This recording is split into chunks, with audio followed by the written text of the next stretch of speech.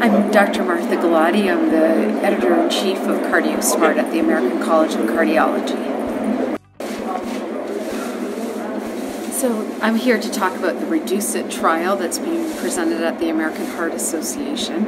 Important study looking at the role of prescription fish oil, essentially, in terms of reducing cardiovascular events. It was generally a high-risk population. I mean, 70% of the population were people who already had cardiovascular disease.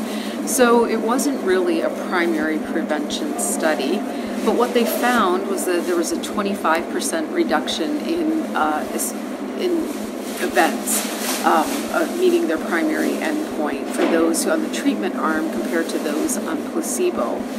Interestingly, though, that they did see in the placebo arm an increase in the LDL in that group, and it may have been, perhaps some of that could be attributed to the formulation of the placebo, which was a mineral oil capsule. But still, I don't think that explains entirely the difference seen. This pretty impactful 25% reduction in events is hard to not be impressed with.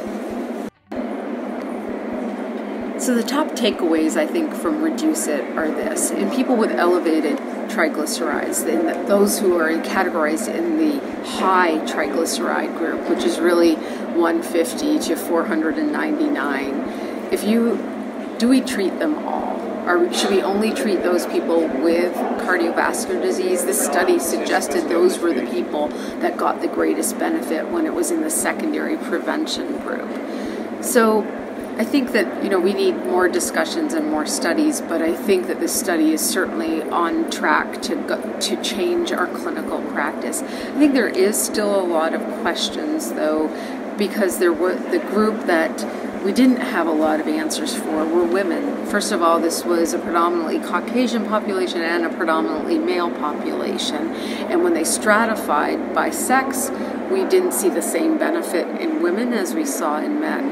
And so I still have some concerns if we would use this in everyone, because for women, my concern always is with fish oil, there may be a higher risk of bleeding, as was seen in this study, but when you don't have benefit in women, you always wonder, women tend to have more bleeding issues.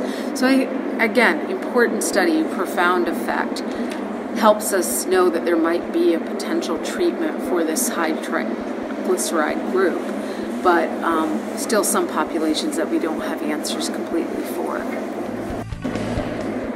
So in patients who have cardiovascular disease with elevated triglycerides, in the high triglyceride group, I think there it would be very worthwhile to be, first of all, looking at the triglycerides instead of just ignoring it, and making a decision with the patient about whether using fish oil would be beneficial. And I think that would be where this study will play into our clinical practice.